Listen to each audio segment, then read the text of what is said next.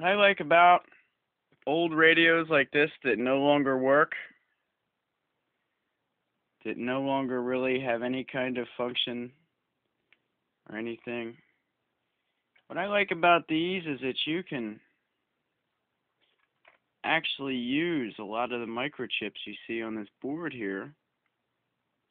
You can actually use a lot of these microchips again for your own projects. Not all of them are salvageable, but things like this little capacitor right here, if you actually sweat the leads off from underneath, the leads on these microchips will still be long enough where you can use them. As you see, I got one little microchip in there. I threw it in the cup. It's some kind of, not really sure what that is. Not really sure if it's a transistor or a resistor, capacitor. It could be anything. I don't know. I don't really know my microchips too well yet. I'm still learning that stuff. But what I do know is that they're not really all that hard to salvage, especially if you have a soldering iron. Because a lot of these leads, the older radios mainly, seems that the leads are longer. Like right here, there's a transistor. Instead of going to Radio Shack and spending $2 or whatever they cost for a transistor, you can get one for free out of this broken radio. As a matter of fact, there's another one right here. And here is a good capacitor right here. A lot of times, even if you bend them, they'll come off. Here's another good capacitor. I want this big one, but I don't know if I'm going to be able to get that off. I don't see any room between the chip and the board. But as you see, there's some room here.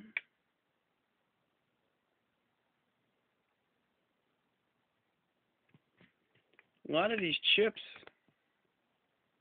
still have some room where we can take them off. I don't know about these resistors here. I'd love to take them out, but they're soldered in pretty close to the board, so I don't know about the resistors. But there is one resistor and I just might be able to get.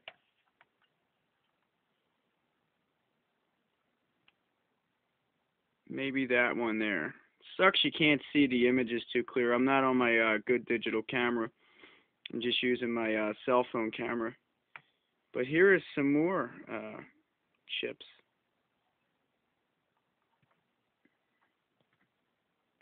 I wish that I could clear up the images better, but I'm sure you get the message. A lot of the old electronics that you no longer use have salvageable parts. Of course, on the back, I love how they say, no user serviceable parts inside. So once the radio burns out, you'll just throw it in the trash instead of taking the components out and using them. They don't want you to do that anymore. These tuning capacitors are really hard to get out, but if you can get this tuning capacitor out, I bet you that'll still work, because it's really nothing but a bunch of magnets, I think. But yeah, it's I mean, I don't see no microchips or anything inside. It's basically all magnetic. That's what controls the frequency of your radio. That and these coils, which I tried cutting to make it transmit, but I killed it. I killed this radio a long time ago. But if you can get the switches off, good switches, you know. And there's some really, really, really sophisticated board down here. This is like one of the first digital circuit boards. They went to the alarm clock screen that used to be on the front. Unless that is the screen. Let me check. I don't even know. Never mind, that is the screen. It was an old alarm clock. And down there would be the tuning dial.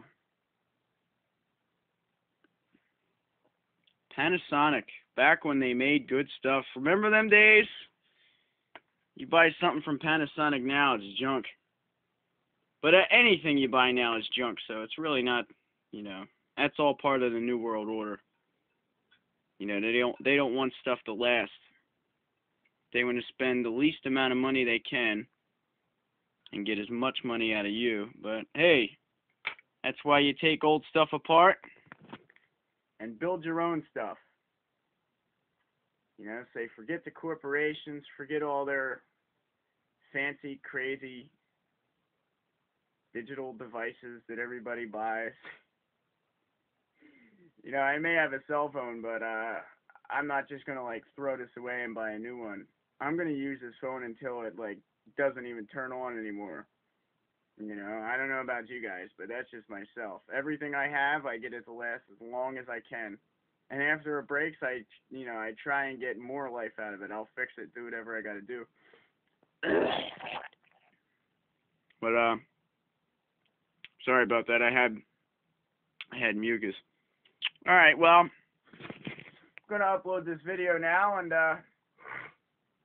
if anybody's got any questions or comments or anything, just send me a message. Feel free, send me a message, and yeah. Peace out, guys.